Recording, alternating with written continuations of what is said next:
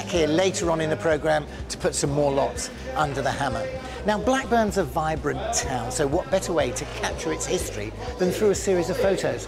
I was given the privilege to access thousands of press photos, a wonderful archive taken over 60 years, events in and around Blackburn, and I think you're going to be in for a real treat. Take a look at this.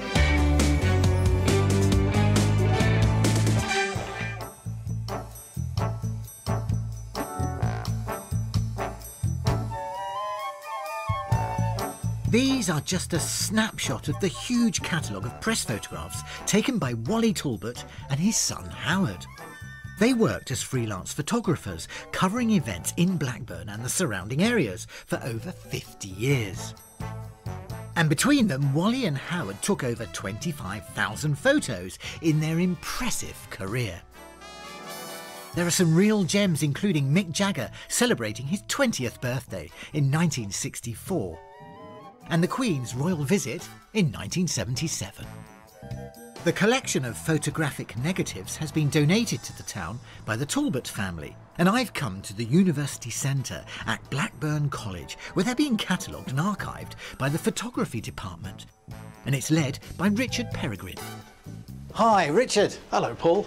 Good to meet you. And you. These are just fantastic, aren't they? Yeah. What went through your mind when you first set eyes on the collection?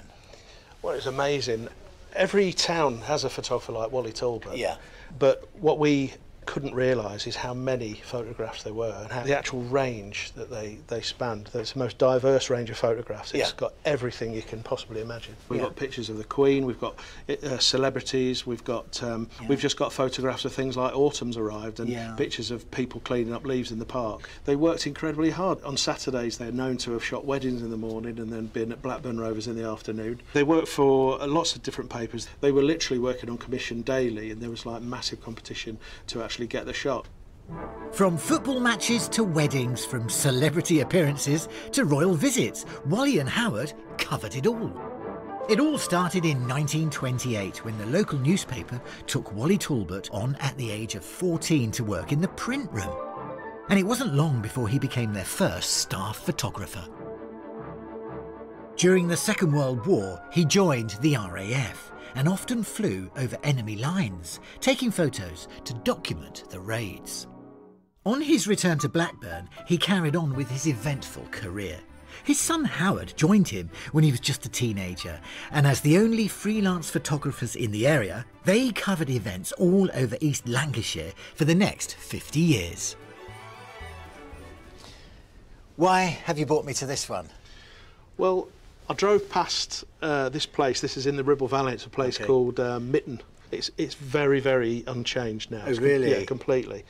And it's just a quintessential British landscape. It was taken in 1957. Oh, look, he is the vicar. I was going to say there's a chap smoking his pipe. Smoking his dog collar. Yeah, yeah. And we've got the gentleman farmer here and the farm labourer in the field.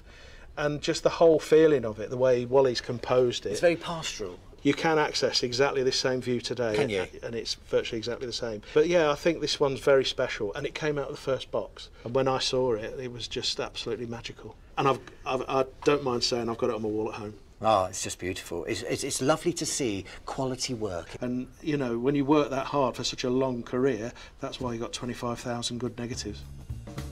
The majority of the photos were taken before the advent of digital technology, when cameras used glass plates to capture a permanent image. Photography student Peter Graham has been tasked with scanning and archiving each individual negative. Hello, Peter. Hi, Bob. Hiya. Oh, sorry, don't worry, take the glove off.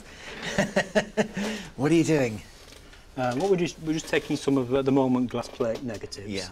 Okay, we take the glass neg into the scanner, make sure it's straight, the scanner's nice and clean, and then that we've just scanned becomes the image that we see on screen. I don't know who that is. I like the car, though. Yeah, it's beautiful. That's Jerry Marsden from the pop group Jerry and the Pacemakers. Oh, yes. And when we talk about the stories, you can see the thumbs down here. Yeah, what's happened there? He'd been in court for speeding. Oh, had he? In that car? Yeah. What's your favourite? Have you got a favourite? Without a doubt, it's James Pitts. And who's he? He was a Blackburn lad, and he was served in the Boer War at Ladysmith. And yeah, as you can see from the image, what makes it special? Oh, the Victoria Cross. The Victoria Cross. He came out, find it hard to find work, so he went back into the army for the First World War. After the First World War, was virtually broke. So a Scottish jeweller approached him and offered him 10 years' salary for his Victoria Cross. Straight away, without hesitation, he just said to him, "Lad, I'd rather beg, and I will never sell it." And then, a slight story, the town then felt guilty, the fact that they had a Victoria Cross winner and he wasn't working. Yeah. So they made the decision to offer him the job within the council, which he stayed in for 36 years until he retired. That's good. Great. We see, that's what it's all about, isn't it? That is Blackburn's social history. You know, it's a very important archive. Absolutely. Very important shot. It is. Wally and Howard worked together covering local stories right up until Wally's death in 1994. Howard retired soon after, but has fond memories of working with his father. Howard, I've been looking at your work and your father's work, and I think you both have a brilliant eye. You're geniuses at getting the right composition, and this one has struck a chord with me. What I want to know is, were all of these people here, or do you have to arrange everybody? Well, you try and compose it a little bit. You just got to make sure that they keep them there and get them in line. The actual faces, they do it themselves. And this was a local event, this was for the press, this was a dog show, obviously? What we do is you go round and then you try and get a picture and you sell it to the press. Right, I see. Right. So they weren't commissioning you to do anything? No. So you could sell it to any newspaper? Yes, yes. You've got to try and tell a story without a caption. If you didn't get the best shot... You didn't get paid? No. You certainly both had an empathy with the people, with your subjects, that's for sure. And if you can work them, you got your picture. And then when you looked at it, you think, oh, that's a good picture. And it gives you a little bit of pleasure. I mean, there's some real gems in the collection, isn't there? I mean... There's a lot, but I'm glad that they're being brought out. I thought there's a bit of prestige there and heritage, which I'd rather people get a bit of pleasure out of it. It's absolutely marvellous that after Wally Talbot passed away, his son Howard deposited all of their press and commercial negatives so the collection could quite rightly be lovingly preserved.